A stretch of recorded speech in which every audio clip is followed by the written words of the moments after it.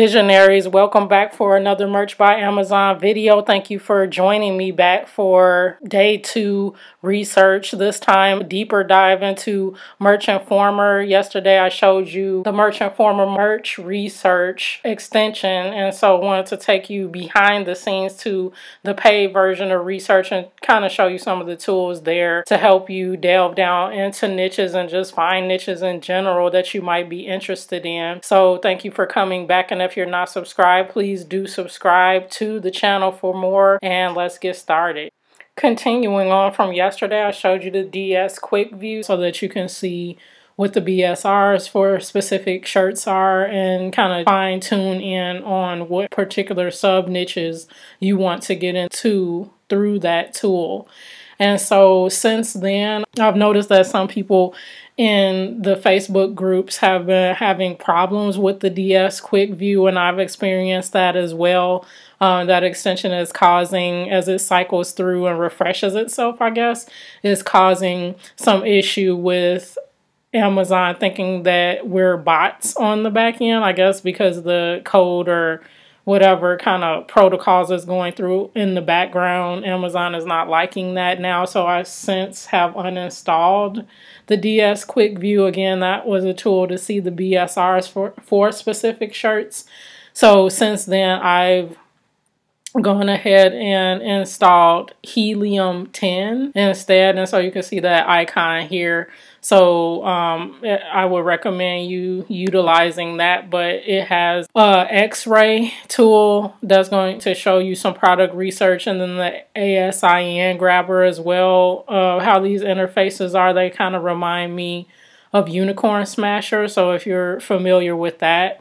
And then just on screen, if we go and look at Amazon quickly, which I will at the near the end of this. Actually, I'll just go kind of going here in the merch research tool and do a quick look at food t-shirts today, or let's do food hoodies today and kind of look really quickly.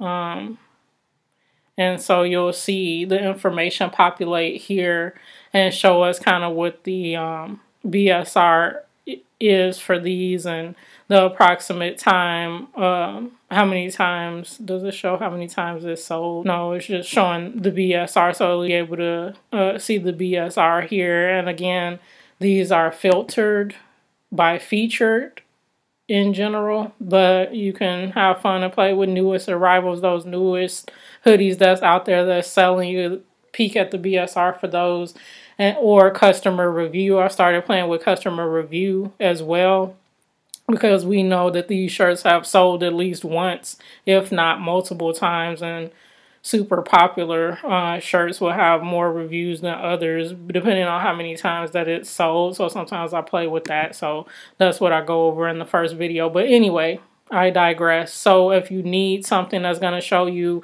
a tool that's going to show you BSR here, I recommend using Helium 10 for that, and that's what's going to give you these numbers here, so you can see the popularity and which ones have sold and not sold. Like this one hasn't sold, so it doesn't have a BSR.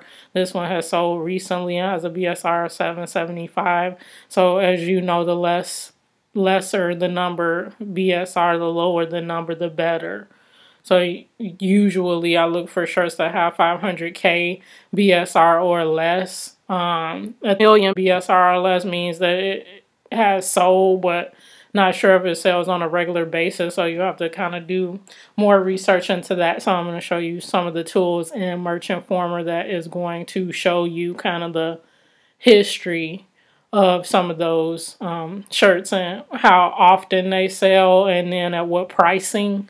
So you'll have a deeper view into what shirts are actually popular and which ones aren't. So again, that's merch research, or review of what we talked about yesterday, utilizing merch research and the DS Quick Viewer. Again, DS is not working very well, or is having some glitches going on, so I'm using Helium 10 as of this video.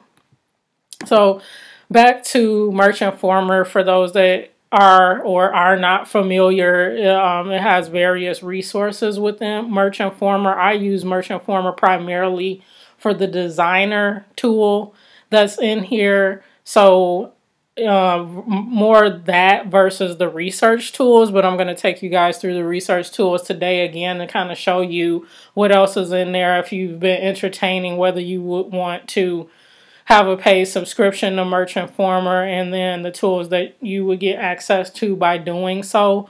I forgot what monthly fee I pay. I don't know if it's $9.99, $19.99, whatever it is. But if you're interested in more information, I encourage you to utilize the link below this video. It is an affiliate link, so if you do happen to subscribe to the service, I do get a little compensation from that, a little royalty from that, and I thank you in advance if that's what you want to do. But again, there's free tools out there that do some of this stuff. I just find that Merch Informer is more powerful in some ways than others. And again, the design tool saves me a boatload of time. And so that's why I use this designer versus the method that I used before. And I'm going to get into designing in some of the other videos that I do later this week with design tools I use now versus how I started, and what has been the easiest, quickest for me. And I'm going to go through free tools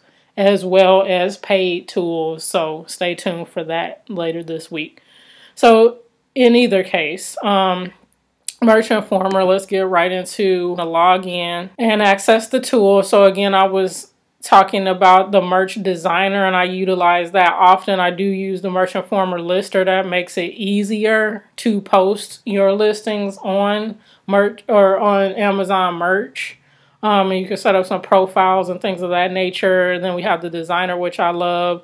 There are some Merch Academy videos as well. And then when you get into the interface, there are some, videos that show you, talk about different aspects of these tools. So again, that's with the paid version of this. It might be a more simplified version of these videos, but either case, you could look at Merch Informer on YouTube. I think they have a channel anyway, so you will have access to some of the videos on there. But anyway, let's get into the search tool. So in the dashboard, you'll see various different tools here along the side. So when I do come in here, I go first into Merch Hunter, and so if you already know a niche that you want to go into, you would just type the keyword here. So I look at search by bestsellers in the top 1,000. It's going to return the top 1,000 in the keyword search that you're looking for. And I usually do not do the by default, the 1 through 100K. Those are shirts that's like selling like gangbusters, and they probably are in niches that are oversaturated or sayings that are oversaturated. So I really just do the 100,000 and above, so you'll see why there's probably less saturation there. So I'm just gonna do food. Let's say food, and just food t-shirt, and then go ahead and search. So it's gonna take a little bit to cycle through, and then you'll come back with some shirts. And so the results data here, you're looking, obviously, the 1,000 results, and the lowest is a 1307. So there's some shirts that are just starting out and getting out there, but the average BSR is pretty good at 288. So it's on the lower end of the spectrum. And we have some that are priced at $24. So the average pricing is $17.53, and that's important when you want to look at where you can set your pricing as your t-shirt gets up and sold. Like, what's the threshold of how much you can sell it for compared to other shirts in the niche? So that's always, important to look at.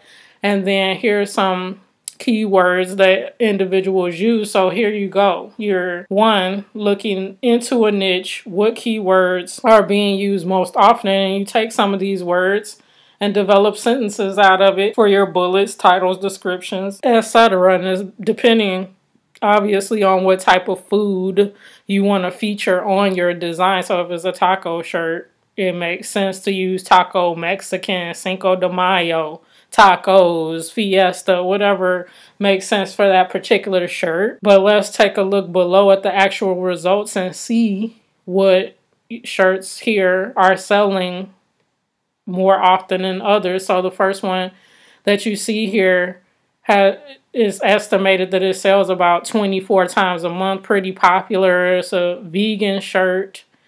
Is utilizing friends. So again, I would not encourage you to do that. Some people are getting away with doing plays on popular shows, movies, things of that nature, but I would stay away from that for copyright and trademark reasons at some point, because even though the shirt is selling well, it's ill-advised that you would use this stuff. It looks like a merch shirt based on the icon, but I would not do that kind of stuff. Again, they're using a Friends reference here, not in the title, but Joey is one of the characters in Friends, so I wouldn't necessarily use that, even though it's selling 21 times a month. People are pushing the envelope with this stuff, and I wouldn't do it. So anyway, you can just kind of take a look at the shirts. It's giving you the ASIN, the BSR, how many estimated monthly sales, what's the average BSR too. So generally, the BSR is at 125, but today, but the average over 30 days, it is pretty good because it looks like it on average has a BSR like 345, which is excellent. So even though we went into the food niche, not quite sure why this bunny shirt came up under that niche, but obviously it's around Easter time, so this shirt probably jumped up in popularity here. And one nifty thing about Merch Informer is that you could take a look at the history of these shirts and how, what it's selling, how it's selling. So over the past couple of months, it's fluctuated up and down till it got lower here.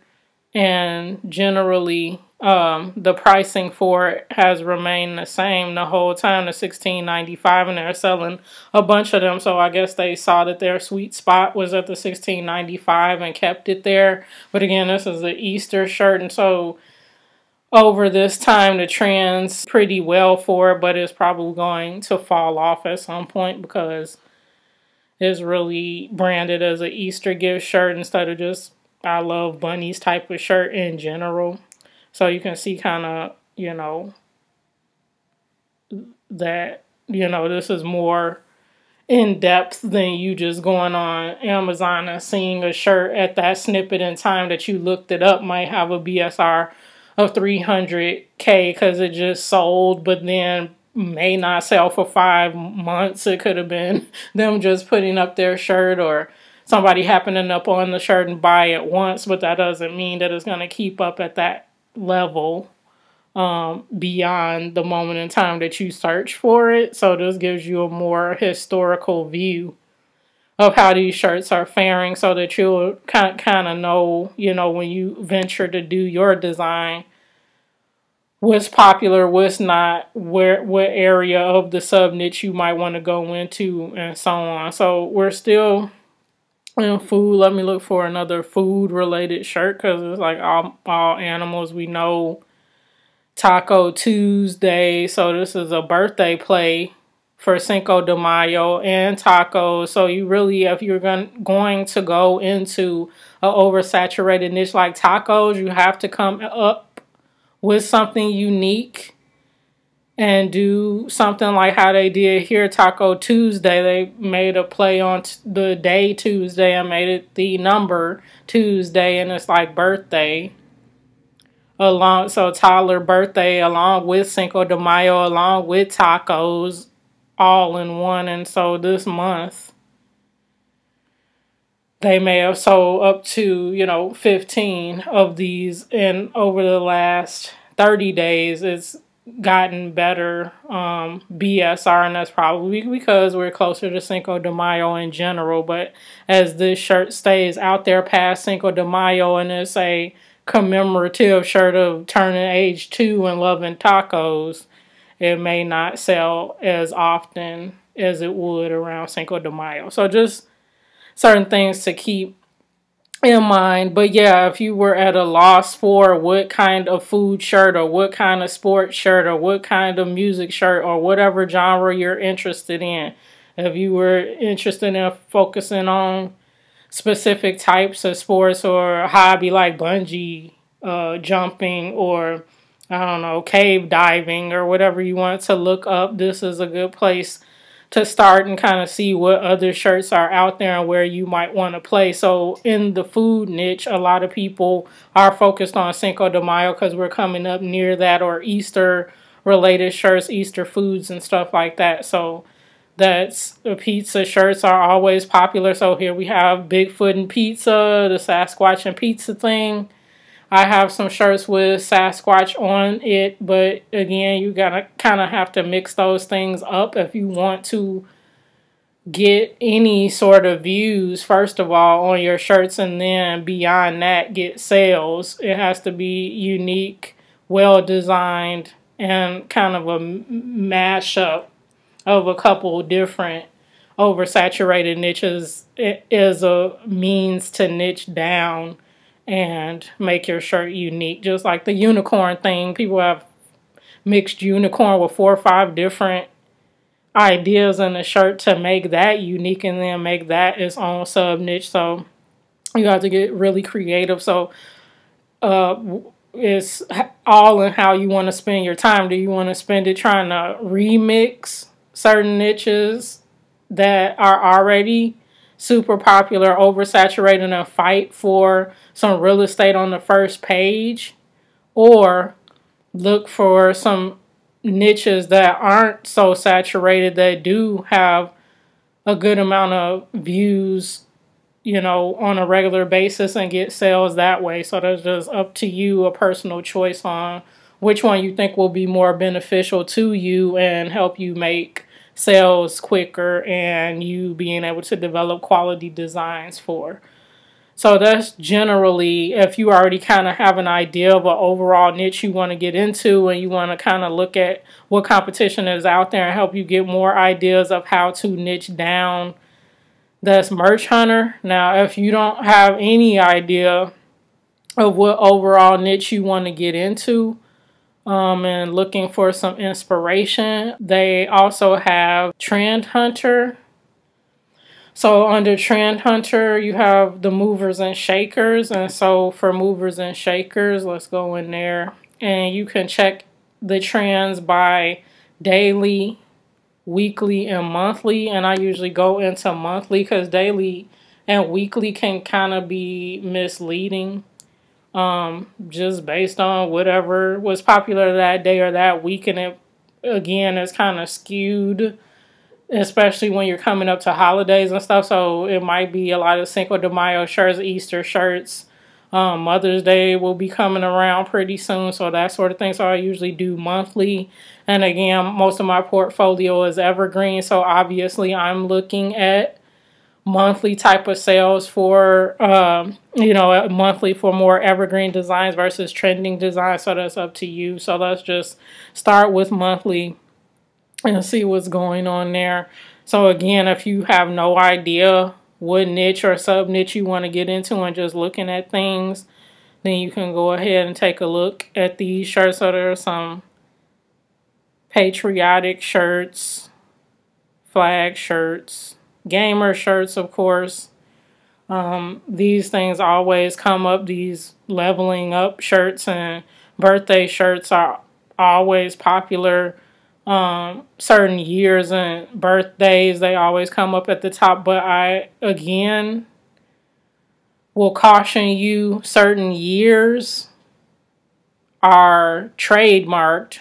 So you definitely want to look and test and make sure that if you're going to put a year on a shirt, that the trademark isn't already established for that. We really want to be careful with that kind of stuff. Dog shirts, shirts about, you know, states where you live, sayings, LGBTQ shirts. So it's just generally trending shirts, looking at the BSRs for those. Where are they priced? How long have they been out? When did they start selling? You want to look for shirts that has the, you know, lower up and down type of thing and stay below certain things. This one is starting to sell, but it sold once and now then it got to 1,800K BSR and then it's going back down. So it's doing a little bit, but you really want to look for ones that's like selling and then a little bit and then get as low as possible with a steady, you know, pricing. And optimally, you want the pricing to be higher than this. So just, you know, take a look at what's going through here. These are kind of just sold once or twice in the month, which isn't a big, over the past couple of months, which isn't a big deal. You really want to look for ones that kind of, sorry, I'm scrolling through these fast, but I want to kind of find another one that is selling more regularly like this. You want to look at ones that kind of have that up and down going, like they look active and then they stay low, have a low BSR because they continue to sell. So like this one, Vegas, which you got to be careful about that, the Vegas sign and all that kind of stuff. So it takes a little bit of time using the Merch Hunter tool, looking at niches that you want to get into and doing further research into the pricing, things of that nature. And then from here, once I get an idea, then I go on to Merch by Amazon itself and then look at how much competition there is. Let's say you want to do this skull Viking, Scandinavian Viking shirt, and you look online and see, you know, on test and see that it's not trademarked. Then you go on Amazon and see that it's only 2 shirts in the niche or whatever. Less than 500 shirts in the niche, and you want to try to go get into that and design it and put it up. You can sell it, you know, at a decent price because this one is selling at $19.99 and it's sold, you know, 4 or 5 times over the last 30 days or whatever. So, you know, just looking at that, looking at certain trends and utilizing this tool to look into that. So there's various other tools in here like product search. So we could do the same here and look at food again, and search and see what comes up. Most of the time you could just put food, but I find myself putting t-shirt after it just to see, you know, what keywords and just narrow it down a little bit more than just doing the general, and it takes a little bit of time. So again, this is the product search. So these are 3 different tools in here, but again, this is again to help you sub niche down and look at different keywords and things, sub niches that's going to help you get what you are looking for. So again, food here, I'm not sure why food came up, maybe the word sucker here, but you can, you know, look in and this, and then it also shows you reviews. It looks kind of fluky here, but it also shows you which one has reviews, so you can see which ones are really popular. They have a very low BSR, so this is another way for you to search up the shirts as well and kind of see what's popular. Obviously, again, Cinco de Mayo shirts and all that. Some dirty humor is always good to get some sales like this one, right? And in this one, that sort of thing. So you just have to, there's our bunny shirt again. So just go, you know, if you don't have any idea what you want to search, then you would go to the trend hunter in here again and kind of look at what's trending. If you do have an idea of an overall niche, then you would go into the product search or merch hunter. So these 2 tools. And just take a look at what's going on, what's trending, what's not, what niche that you might want to get into and not. And then, again, you would look up those things, figure out, make a short list of what you might want to do, and then go to Amazon, search the niche, see how many shirts are up there. Ideally, I look for less than 500 shirts in that niche. And for those shirts, like the first 5 to 10 shirts having a good BSR less than 1 million. And then I go from there and design the shirt. If it's okay with trademark and it looks like some good competition going on in the niche, but it's not oversaturated, then I jump in with the design of my own, but I make it unique, more clever, more funny, more graphics oriented or whatever it is than the other shirt, to not copy what the person is doing, but kind of going off of that funny vibe or clever vibe or whatever drew your attention to the shirt in the first place. And then remixing it and doing something totally unique that you're not seeing on the first and second page. And then also delving into those keywords, fine-tuning those keywords in your description, title, and brand to bring it up to the first page. And then if you start seeing it getting sales, then doing the AMS ads as well. So I hope that this is helpful to you. Again, this is a paid tool, but that merch research tool that I showed you guys in the first video yesterday, that's totally free, and you can kind of search up the same thing, except you would be doing it direct on Amazon and kind of looking for the best sellers in a particular niche. And one more time with this merch research, you don't have to type anything in there. In the last video, I typed in music, but you don't have to do that. You could just go in there and search for the sweatshirts or whatever, right? And then just, obviously, again, it comes up with featured. So you could go to featured and see what the BSRs for the first page are and look at some popular ones that you might not have done before. So Terrier Mom Love or whatever. And it has a 977 BSR. This one is Prince Dagonia, whatever that means. So you just have to do research from there and look at the newest arrivals. Yeah, it's just up to you how you want to start the research, but then further double check it and test, and then, you know, look at how much competition is in there in general.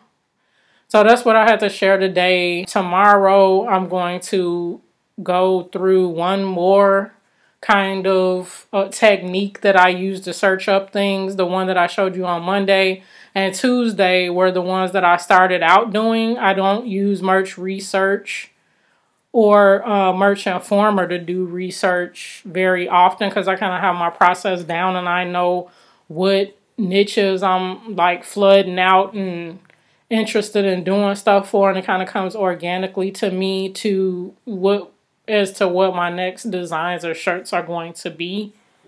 So I want to give you additional insight into that on tomorrow's video. And then Thursday, I might do a video on Friday as well, but definitely Thursday I'm going to show you what tools I use to design. Now, again, I mentioned that I use Merch Informer to design shirts, and so that's the main tool that I'm going to be on, but I'm also going to show you additional tools and how I used to design shirts in Canva.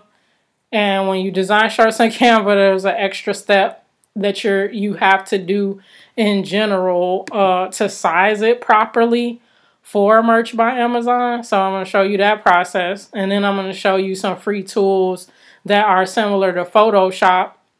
If you are familiar with Photoshop, have used it before, are comfortable with it, but just know how to license to Photoshop, then I'm going to show you an online design tool that's similar to that with similar functionality where you can design or fine-tune the images on your shirts as well. So I hope this video was helpful to you today. Welcome your feedback down below, any comments that you might have on research or the series in general. I welcome that, and please do like this video if you like the content, you like the series that I've been doing for the last couple of weeks, and just like the content on my channel in general. I appreciate you for watching. If you are not subscribed, I do videos weekly, reverting back to my Tuesday, Thursday, Saturday, schedule after this second week of daily uploads, daily merch videos. So do please continue to tune in. And again, until next time, be well and peace, family.